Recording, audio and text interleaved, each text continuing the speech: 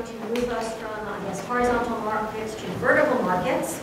And Kristian, we don't need that? Okay. Kristian Stout, Associate Director of the International Center for Law and Economics, is going to talk about assessing vertical mergers and vertical restraints in the digital age.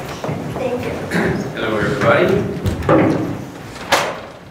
Stopwatch so I make sure I don't blather on for too long. Okay, so yes, as Eric said, I'm going to talk about vertical merger considerations. It's actually a nice bookend to what Sean was looking at. It's a nice bookend to what Sean was talking about, because I actually am going to present a vision of how to think about vertical mergers and vertical integration that actually addresses some of the points that Sean raised and presents somewhat of a different view, or at least an extension of how to think about it. So my paper that I'm working with Jeff Manny on is called The Fatal Economic Flaws of Contemporary Campaign Against Vertical Restraints and Vertical Integration. That's a mouthful. I'm going to call the talk today Vertical Mergers and the Goldilocks Problem, too many, just right, or not enough, because I think that we frequently, when we think about mergers, we see, as Sean was highlighting, that there's these high-level industry codes. We see increasing concentration at that level. People talk about margins, and we automatically have, in the popular press and in academia to some extent, this sort of internal reaction that says, oh no, this is too much. And I'm gonna propose a way of thinking about mergers that has been in the economics literature for over the last few decades. It's been developing, that might suggest that actually we might be over-deterring pro-competitive vertical integration in some cases. Among some scholars, or among scholarship, it's been essentially a settled matter for 30, 40 years, that increasingly over time, that vertical integration, either by contract or through merger, is essentially pro-competitive, or at least it's competitively ambiguous in the worst case, meaning that there isn't a justification for automatically introducing a presumption that we should force firms that want to vertically integrate to justify to enforcers why they want to integrate.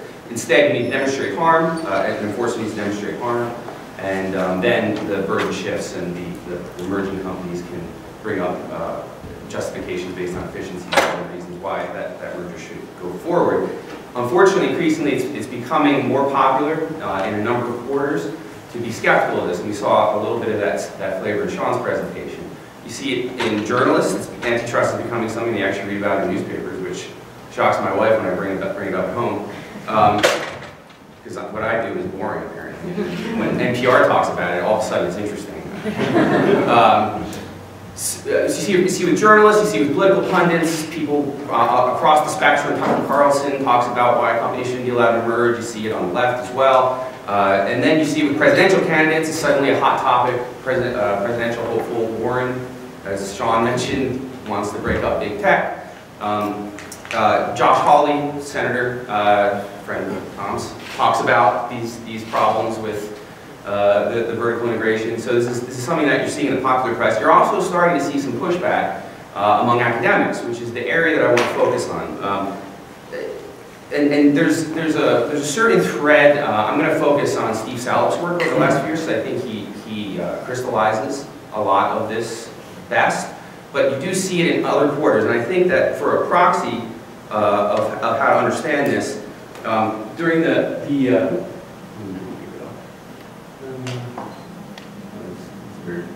the wrong slide. All right, I'm going to skip slides. The proxy for how you can see that this is starting to become popular in enforcement and academics, among academics, is last year the FTC had the 21st century hearings on competition. I forget the exact full name, it was like this long. Essentially, it was a series of a dozen or 15 different groups, work groups that would get together and discuss publicly the different concerns around all different kinds of competition policy. And increasingly, during the hearings, you would hear people say things about the non-horizontal merger guidelines, that they need to be revised, that they don't represent current economic learning. And I'm not going to defend the non-horizontal guidelines, because they were written in 1984, and certainly there's been a lot of economic development since then, particularly in two-sided markets. A lot of that literature really became popular over the last 2 decades. But I think that they're sort of a proxy for how different people are thinking about this. You had FTC Commissioner Phillips say that they need to be revised. You had Paul Yeadie, who was mentioned earlier. He was a person calling for this. The DOJ, after the loss of the AT&T Time Warner appeal, Macon Delrahim was giving speeches, and he was saying, oh yeah, we clearly need to revise these guidelines. And I think this is interesting because I think that this is occurring in a time where you do have a lot of this popular sentiment on both the left and the right in the popular press, and then you have some academics that are bringing up these theories about why we should be skeptical of vertical integration. I think we need to be very careful because a lot of the things that we've come to understand from the economics of vertical mergers over the last 30, 50 years has been very hard won and give us a really good, strong footing for understanding industrial economics, understanding antitrust policy, understanding how these firms work, and that we risk losing a lot of that gain from the last several decades if we're not careful. So like I said, I'm going to use Steve Salop's scholarship. I had like quotes that I was going to put on the screen, but it's kind of dim anyway, so you're really not missing anything. I'm going to give you like the summary of what the quotes are. All of this stuff will be in the paper, so if you really want to dig into this, we'll have citations to all this. And if I butcher the interpretation on the fly of the block quotes, please forgive me. I will correct that in the paper. So Steve Salop has been proposing that actually we do want to think about shifting the burden of presumption in these vertical mergers. At least he couches it in oligopoly markets, and I think he's generally thinking about like the digital high-tech firms, so like Google, Facebook, Instagram. But in the hearings, if you actually watched all the 21st century hearings, which I did, he was on a couple of panels, and he actually had, it sounded like he had sort of like a broader concept about shifting these burdens, and I think that when you do see some of these academics in candid moments, there is like kind of a sense, it's like, well, we'll start with the oligopoly markets and then we'll think about the rest of them, because they think that there is this generalized sense that there's been this increasing disturbing concentration over the last, say, 20 years or so. Salop's concern on the vertical side, and this is echoed with others, is that vertical integration, when we talk about anti-competitive harms, vertical integration actually doesn't generate just vertical harms. He believes that once the vertically integrated firm is now extended into the downstream or upstream markets, that generates, per se, horizontal harms. And that is sort of a justification for why we should think about applying the horizontal-like presumptions to vertical mergers, at least in some of these cases.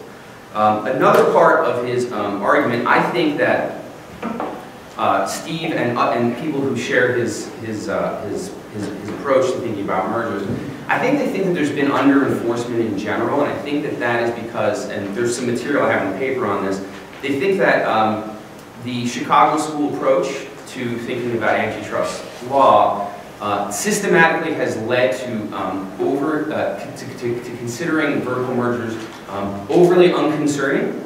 And if you think through that, that means that per se we have necessarily we've necessarily under-enforced. There must have been mergers. If Chicago is leading us to not be as skeptical as we should have, then there should have been mergers that didn't happen, which means that under any alteration on these recommendations, we should be encouraging enforcers to just go out and try to enforce more. And I think that he and his allies, they want to have a framework for doing that. It's not going to be willy-nilly, but there is like a preference embedded in this literature for more enforcement necessarily, based on these criticisms, in my opinion.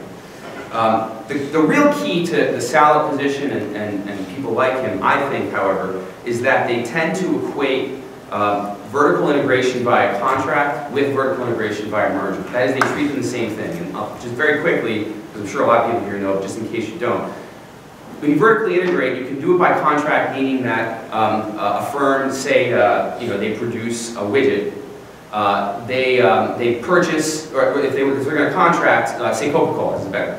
Coca-Cola, they produce the serum for Coca-Cola. They could choose to have a vertical integration with their bottler by a contract saying, hey, here's an exclusive deal, or non-exclusive as the case may be. You're going to bottle all of my serum. Or Coca-Cola could choose to purchase the bottler and then do it all themselves and have a vertical stack. The literature that I am directly, and Jeff and I are directly dealing with, they tend to see those two as functionally equivalent. And they draw on Coase and his intellectual allies to build this argument saying, well, if you actually take seriously the economics of a firm, we know that it's just an excess of contracts, we know that any of these forms are going to be essentially equivalent to each other. Therefore, if you're choosing one over the other, you're doing it for non-efficiency reasons. And the implication is that when you choose to do it by a merger, there's kind of an illicit reason for that. I think that's a mistake. I'm going to go over briefly review the economics of why I think that's a mistake. And then I'm going to also talk about something very important that this way of looking at the world misses, which is trying to think about the dynamic effects of these firms operating in these industries. And we miss that when we overly focus on static price effects and try to create this sort of pinched view of how vertical integration works. The first point I want to hit is, despite the fact that there are in fact some situations where you could say that contracting and merging do have essentially the same effects in the outcome of how the firms operate, the fact is that that is not going to be the majority of the cases.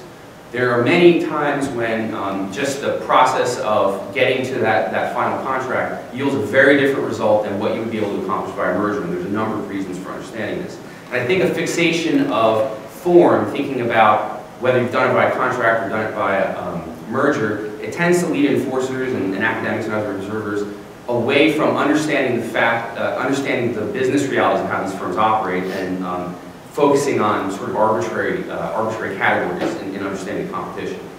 So, on a static analysis view, price analysis, strict static price analysis of a vertical merger, what you look at is saying, well, has there been some sort of anti-competitive harm? Are there efficiencies? Usually, it's what's called elimination of double marginalization. You know, is there a way to reduce the double marginalization in the stack? And then you look at those things and you kind of call it a day once you balance those things against each other.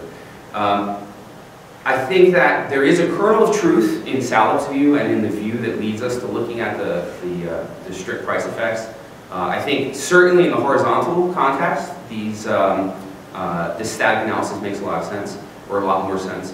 But I think that it goes too far. I think that when Salop is relying on Coase for this nexus of contrast concept, even though he cites it in the paper and in the quote that would have been up there, that absent transaction costs, these things are equivalent. I think that absent transaction costs actually does a tremendous amount of work. And that's the main point that we want to think about first when we're looking at these vertical mergers. Transaction costs, a lot of times the choice between contracting and merging completely comes down to transaction costs. There's a whole variety of reasons why contracting would fail. You could have bargaining leverage problems between two firms. There could be tax advantages over one style or another. There could be capitalization issues. And then this gets down to also the incomplete contracts theory. I assume everybody here is taking contracts. We know that contracts are famously incomplete. Risk allocation. You never know exactly how you're going to allocate risk for all these different kinds of deals until things happen in the real world, and then you have to go back and look at your contracts and pay lawyers a whole lot of money to figure out whether the contract covers the incidents that came up. When you have a merger, a lot of times what you're doing is you're actually shifting the risk from one participant in the contract to the other. What would have been a shared risk allocation now becomes internalized into the firm and can be calculated in the cost. That risk allocation is tremendously important for people trying to do, firms trying to do long-term planning. Also, I just want to point out that in the world, the fact that mergers exist sort of proves the point that they are distinct from contracts. Even if we assume, we'll grant for the moment that, yeah, there might be illicit reasons for vertical mergers. Sometimes. Obviously, that's not going to always be the case. You're going to have lots of firms in the world that are engaging in all different kinds of conduct, and you're going to see a mixture of whether they choose to do contract and vertical mergers.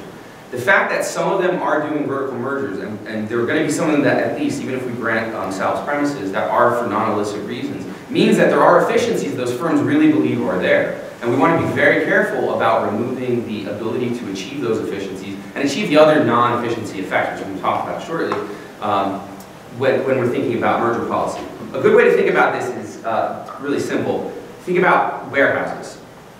Firms that have large geographic footprints, they often need warehouses, and they get them one of two ways. They either purchase them or they lease them. I'm sure there's other ways, but these two categories. Sometimes they do both. And the choice about whether, and that's a form of vertical integration if you think about it, whether they're going to actually own the complete storage of their goods or they're going to actually lease that out. There are completely different risks involved. So you can do like an efficiencies analysis. Well, what is the cost of carry for owning a warehouse versus the cost of leasing? But there's other non-efficiency reasons why firms would make these choices between owning and leasing, including how customizable is the layout, what's the security of the area like, what's the aesthetics for workers. These are things that you couldn't actually do in really do well in a static analysis or in a price style analysis. But the fact that some firms choose one over the other, and sometimes firms choose both. In one area they might choose to contract for storage, in one area they might choose to actually acquire the storage.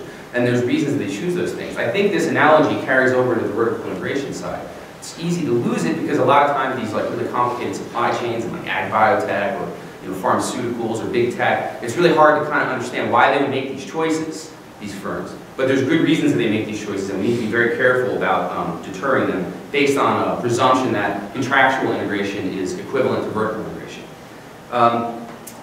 Also, when we're thinking about contracting, and I touched on this a moment ago, you want to take bargaining leverage theory really seriously. Different parties, even sometimes if you have a small firm and a large firm, the small firm might have leverage. You don't always want to presume the large firm has leverage over the small firm per se. So they're going to have different bargaining environments based on whether there's intellectual property involved, goodwill, ownership of resources. This creates disparities in that bargaining process that might make contracting inefficient.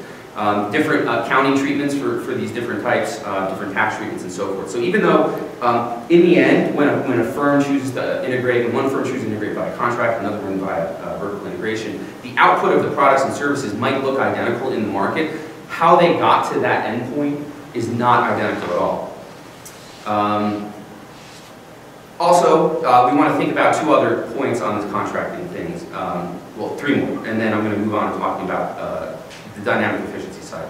First, there's a funny kind of legal consideration that firms face when they're thinking about integrating by contract or by vertical merger, which is contractual restraints are still sometimes considered anti-competitive. So the thing that the firms are trying to do with the vertical integration is actually work within the legal regime that we currently face. There are good reasons for some kinds of vertical restraints that the literature has shown, the courts have recognized.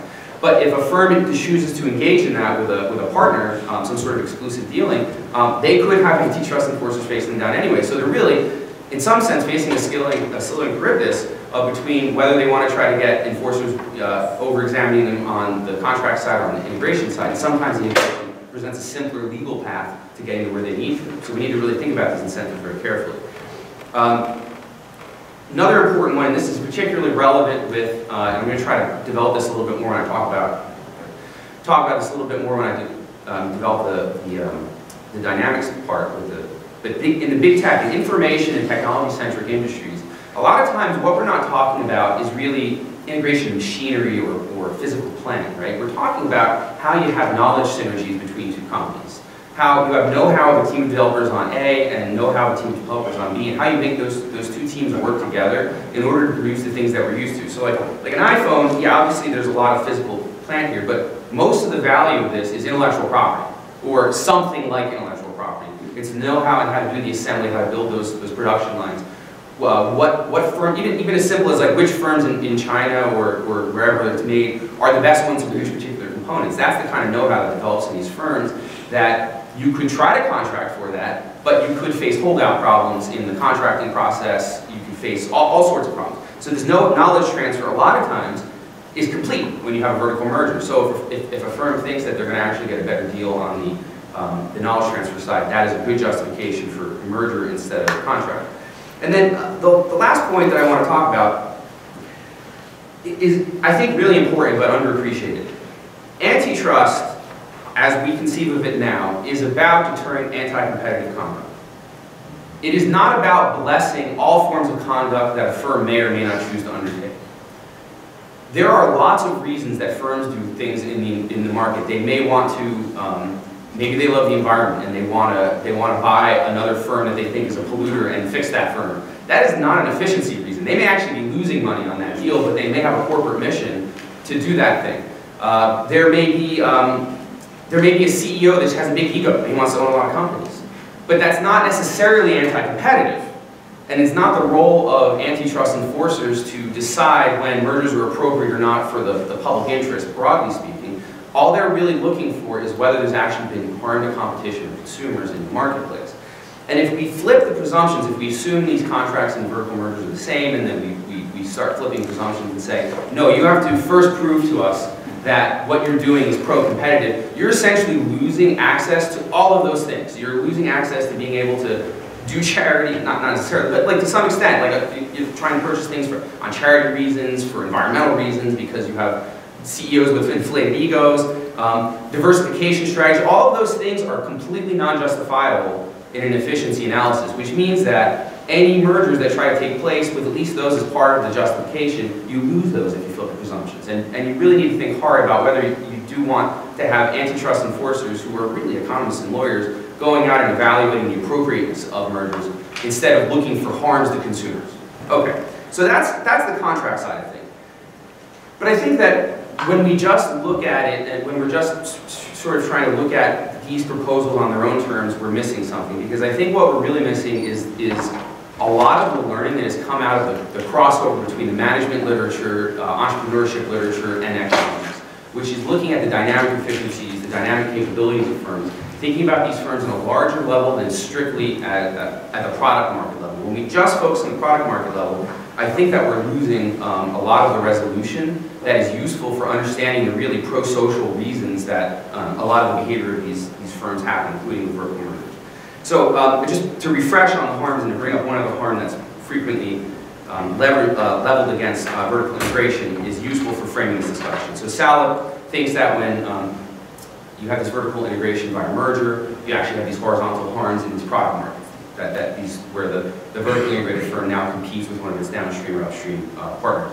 Another popular criticism that I think is related is this, and that Sean mentioned, the kill zone merger or kill zone acquisition ambit around these companies. So if you haven't heard that term, it's usually being leveled against firms like Facebook, where no entrepreneur dares to create a product that competes with Facebook because it's so massive and it engages in these acquisitions, or it does the cloning. Think Snapchat. They clone Snapchat features, and that's seen as a bad thing for a variety of reasons. Google bought DoubleClick and Waze, and so they create this sort of zone of death around them where no one dares to create a firm that competes with them. I think the main flaw with these kinds of criticisms is that it depends on a completely static conception of these firms and industries, and it focuses on product markets that are themselves ephemeral in a lot of cases. Because these markets are constantly evolving, at least as we've seen over the last 20 years. There's constant change in these markets. So when we try to put our finger down and say, no, this is the product market, now we're going to evaluate your conduct based on this product market, you actually completely lose the character of what the actual competitive landscape is in these industries. All right, so Jordan Teese and others for the last couple of decades have been working on this literature, where what you want to do is you want to build a theoretical framework that takes these static price effects seriously. And again, I said, horizontal mergers, they seem to have a lot more of an effect, but in these vertical mergers, you want to incorporate the price static effects, but you want to develop something a lot more broad, where you see firms overcoming these dynamic challenges in these markets, where the Schumpeterian sort of creative destruction is highly active, and you want to take that seriously.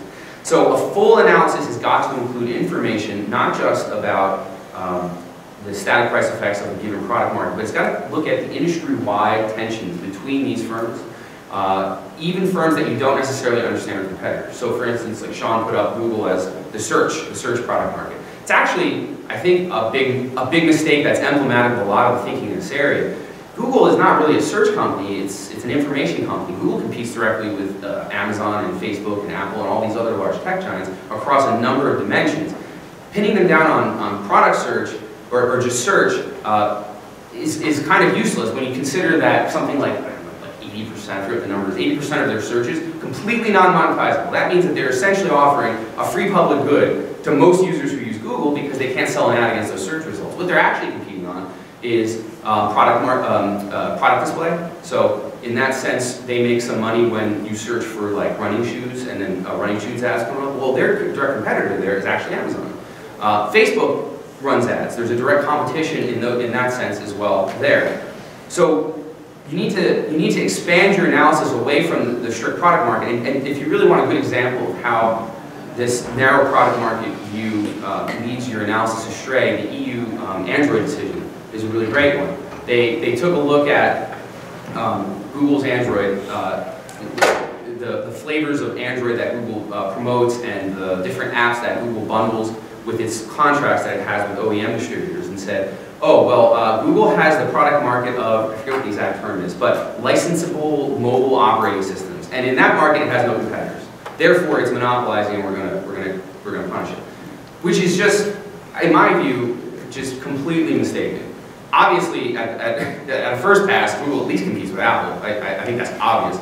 But then when you actually take a look at it, what Google's really competing with is a whole number of competitors all up and down its different chains. Like Yelp complains vociferously that Google is a monopolist. Yelp is actually a vigorous competitor with Google. Yelp is very successful in its product niche. It's not growing to the size of a Google because it does have a particular product niche that it's focusing on. But there are these kinds of competitors all up and down its chains, and we're losing something when we do this high focus on the product market to the exclusion of these ecosystems that are being in the competition. All right, just a couple more thoughts, and then I'll close, and we can have some questions. I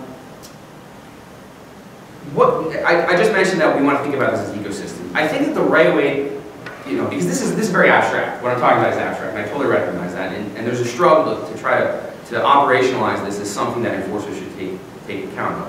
And I think calling them ecosystems that are in competition with each other is really a good way to frame this, because a really great recent example is this past week Google announced it's going to acquire Fitbit, and people who hate vertical mergers or just don't like them, they all freaked out. So everybody's like, oh, this is the worst thing in the world. It's like, I don't know, that seems okay to me. Because if you think about what's actually going, you could tell a static analysis story about what Google's doing. You could say, because Google, if you're most likely unaware, because I actually was unaware until I read about it, Google actually had their own competing fitness line called, it was originally called Android Wear, and then they changed it to Wear OS. And apparently, despite being this all-powerful, all-seeing data monopolist, it was completely incapable of getting people to really use its fitness services. So it acquired Fitbit. You could say something like either Google was an actual competitor, or given how low its market share was, you could call it a potential competitor. It's kind of like a hybrid there. Maybe Google buying Fitbit destroys the potential for vigorous competition among wearables or something.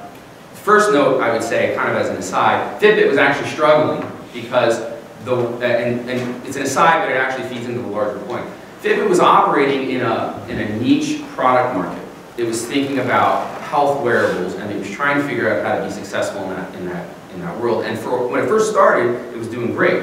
Over the last, it was like 3 or 4 years, they had one quarter where they turned a profit. They were posting millions of dollars in loss every quarter, and they kept trying to launch new products that would be the best yet wearable for health tracking. They put one out, I think, in July, and they thought it was going to save them, and then it was a flop. As recently as September, the Motley Fool advised investors that it would be a terrible idea to invest in Fitbit. So Fitbit was in big trouble. Somebody was going to acquire them, whether it was Google or in bankruptcy or something. They were not heading in a good direction. So Google acquires them. You could tell this static story saying, well, Google should have left them alone, and there could have been vigorous competition between products. I think that actually misses what's going on here, though. And Fitbit's failure to thrive underscores this point. Google is not trying to, I don't know for a fact, Google is not trying to dominate the wearables industry and the wearables product market. What you actually see is the GAFA firms, the Google, Amazon, Facebook, Google, Amazon, Facebook, Apple, right? When these firms are competing, they're competing for consumer buy-in into their ecosystem. Google is not trying to dominate wearables. What it's trying to do is provide another convenient interface that it sees might be the future for consumers into the Google ecosystem over the next 5 years. It needs to keep convincing you to come back to it. Take a look at the personal digital assistants. These companies are killing each other on the margins. Apple's the only one who overcharges. I'm a big Apple fan. I won't buy their home stuff because it's ridiculous. But if you take a look at like Alexa, Amazon basically gives that away. Google's Home are very affordable. Also, I think that their margins on those are fairly thin. When you look at wearables, the Apple Watch, the iPhone, the computer, the different laptops, Microsoft is a competitor in this area as well, at least they're trying to be.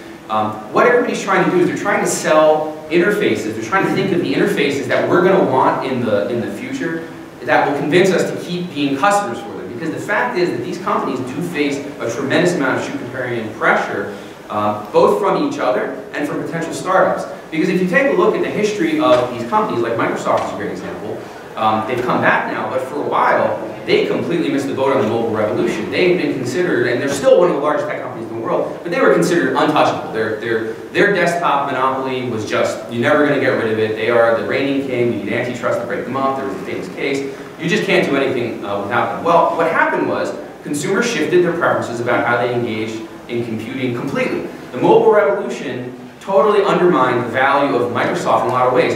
Windows used to be the thing that Microsoft pressed. You don't even really hear them talking about Windows as much anymore. They've moved to this sort of broader strategy, which includes a lot of cloud computing. But like, you know, it's not Windows anymore. And that's what these companies are looking at. They're constantly scanning, looking at where consumer preferences are going to want to be. And in this world, this dynamic view of these industries, I think the Fitbit acquisition makes a lot of sense and is actually could be pro-competitive just on its face going forward. So that's the thoughts I want to leave you with. I'm happy to take some questions. There's more that I can talk about, but you know, we can leave it there. Thank you.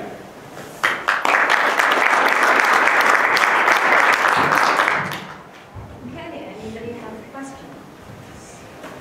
We talk about vertical mergers generally too, if you want to. I'm happy to chat. I'm not allowed to talk about it at home. My wife will talk about her work, but mine is too important. So Kristian, I'm curious how this, what sort of, I mean, I think you acknowledged up front that the merger guidelines probably do need to be updated. What does your analysis suggest for what this should look like, or what sorts of changes? So, if you look at the 2010 revision, that actually proceeded in a fairly academic way. It was a kind of low-key process, and that was fairly positive. If I had my druthers, I would say let's wait 5 years until everybody calms down a little bit. Not because I think that you know, there's not things that need to be updated. Like I said, I do think that there's a lot that has occurred in the two-sided literatures that needs to be incorporated into the vertical merger guidelines to understand two-sided markets, meaning your buyers and sellers on one side and the other. Their intention is that you need to look at the whole market, not just one side of that market. The Amex case is notable for this.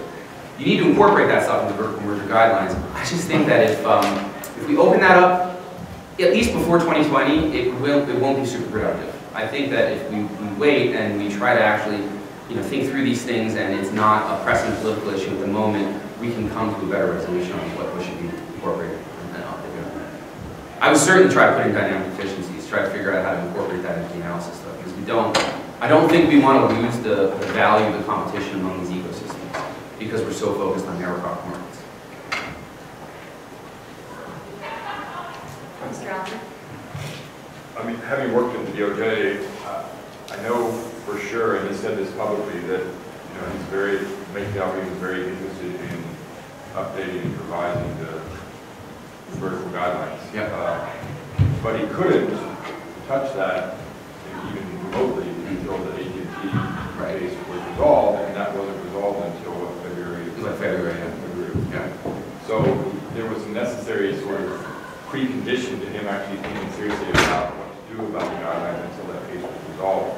So that's sort of like the front end restriction. The back end restriction, of course, is I think the thinking was likely going to be that he would rather issue the guidelines than let the next administration issue the guidelines, because I get that. The next administration thinks that we should completely rewrite antitrust law. Right. No. I'm sensitive to that. I think that's a valid point. There's a reason that I am not in the DOJ. I think because I can just have opinions, right? There's no cost to my opinions. Right. But the alternative would be, from his perspective, would likely be, well, do we want to have a vertical guidelines issued by this administration, or by an Elizabeth Warren administration, which would completely alter? Well, I mean, if I had my druthers, we would wait until after Elizabeth Warren gets out of office, and then everybody's cooled down a little bit. The anti-Trump fervor is gone, and everybody's we're sober, and we can actually have a conversation. But I take the point seriously. If it was a choice between Elizabeth Warren's picks and Macon Delrahim, I would trust Macon Delrahim to oversee that process. Obviously first, I think. My concern is just that I think that antitrust for some reason has become super popular lately, which is great for me because people want to talk to me. But I think that a lot of the way the attention is being focused is not as productive as it could be, and there's a, I don't know, I don't want to call it a populist fervor, but there's something like that disturbs me and makes me think that the process may not be as measured as it could be. But again, I would rather make Delaware do that than Elizabeth Warren's DOJ chief, for sure. Anybody else? Other questions? Yep. I like this idea of ecosystems, and that the big, GAFA companies are basically competing in this sort of ecosystems thing. But I don't really want to call that an ecosystems market. Right. I think that's right. I'm trying to figure out how to actually make use of that concept. It seems to me we have to say that these are big companies. For antitrust analysis, we have to say they're big companies that are participating in a lot of product markets. Right. So you can't say Google is just search. Right, makes no sense.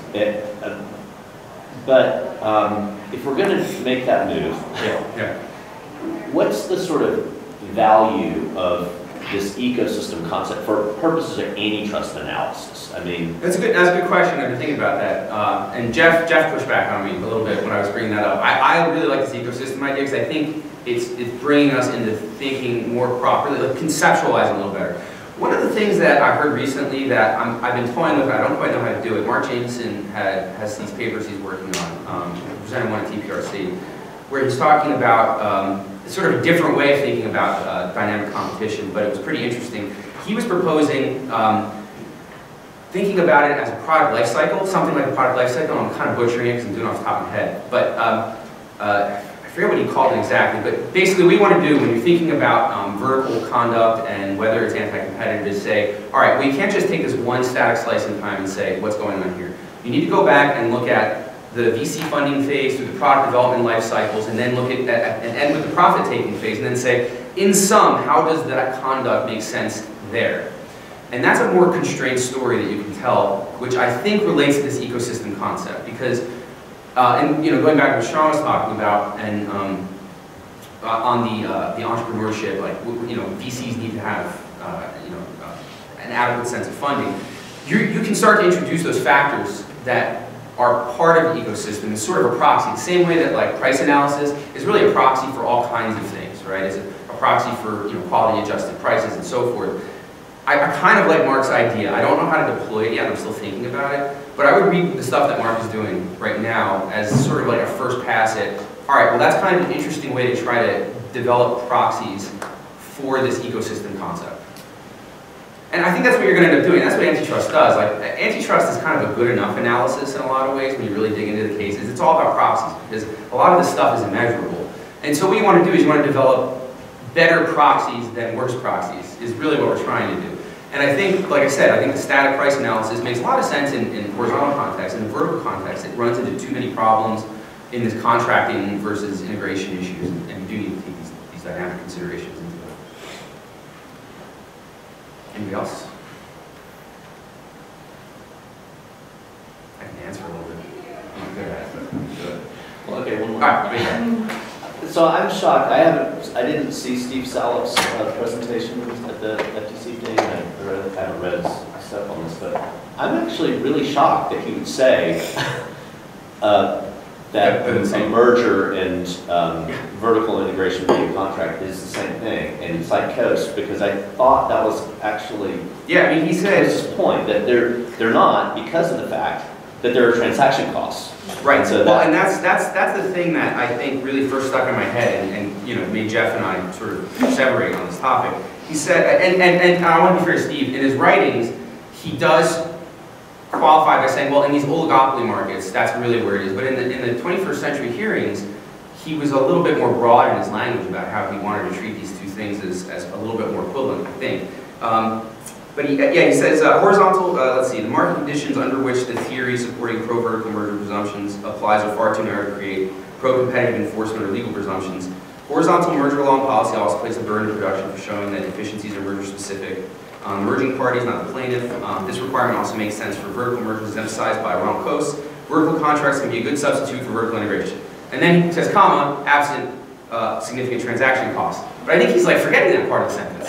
And Carl Shapiro says the same thing. I have a quote from him that I had in my slides, where he essentially says that, well, if you're looking at an industry and you see that some firms are able to eliminate double marginalization by a contract, therefore, that can't be a merger-specific efficiency, which also strikes me as like a little bit too far of an implication to draw from that. Because there's lots of reasons why one firm might be able to eliminate that by a contract and not another. So that is out there, this concept. Talk about Coase for a while.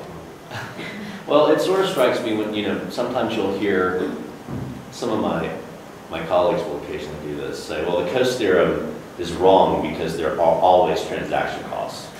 And you want to say, that is the whole point. Right, that's the point of what you're saying. Right. So, well, and like, if you ever read the story of when Coase was presenting his paper, everybody was like, leading up to it, people were reading, they're like, oh, what is this stuff? And like by the end of his first talk that he gave to the academics that he was showing, they were like, whoa, like he blew their mind, because even though it seems so, and this is the history of great ideas, like the stuff that we see as great ideas, you're like, yeah, of course, that makes sense. I mean, like, of course, that's obviously the way reality is.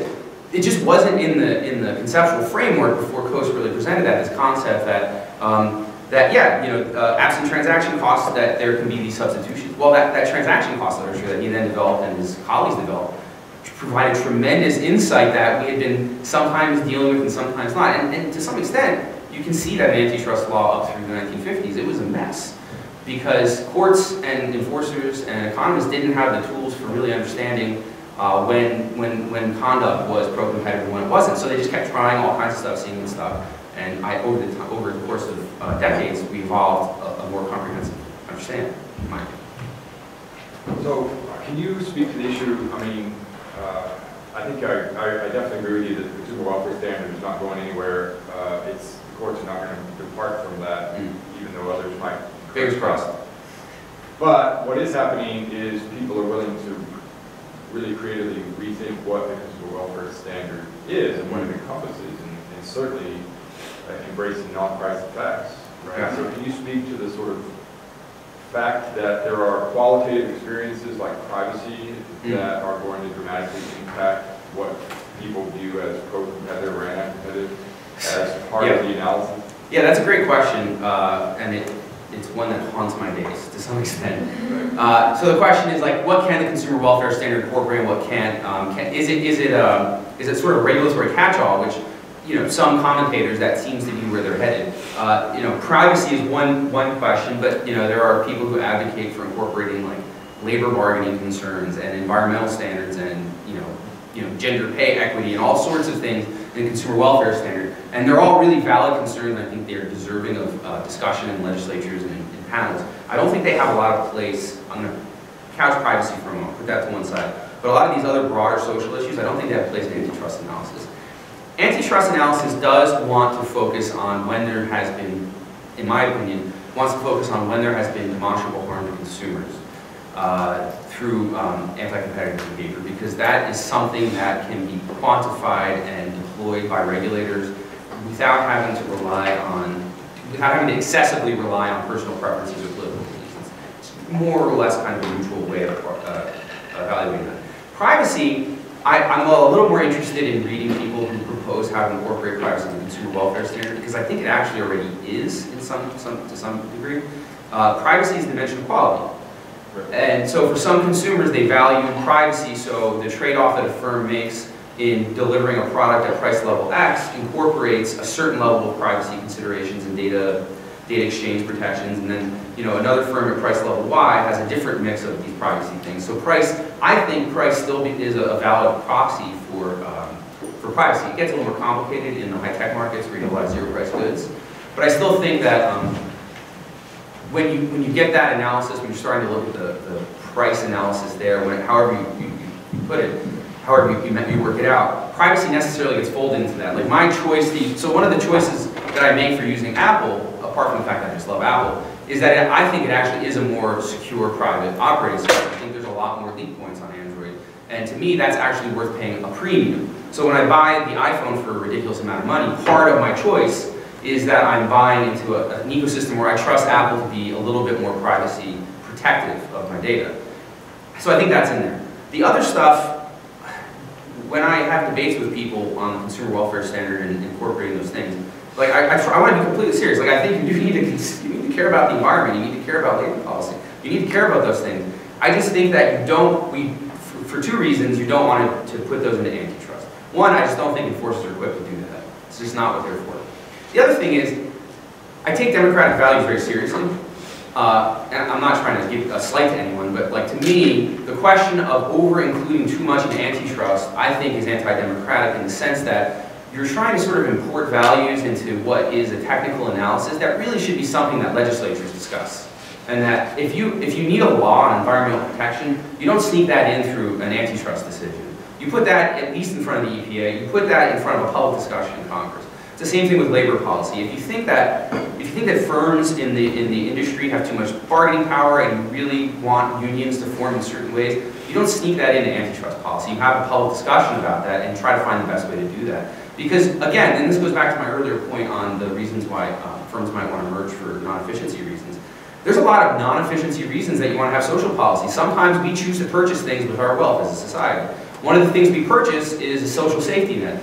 You know, there's a lot of ways that you can probably work up economic models that show that different ways we administer our social safety net is, on the whole, less efficient and costs us a certain amount of money. Well, another way of saying that is we have purchased that social safety net. We've generated a certain amount of social wealth, and then we want to spend that on welfare in certain ways. And I think that's valid. I just don't think you want to sneak that into antitrust. And so I vehemently oppose that, personally. Okay. Yeah. Thank you, everybody. Thank you.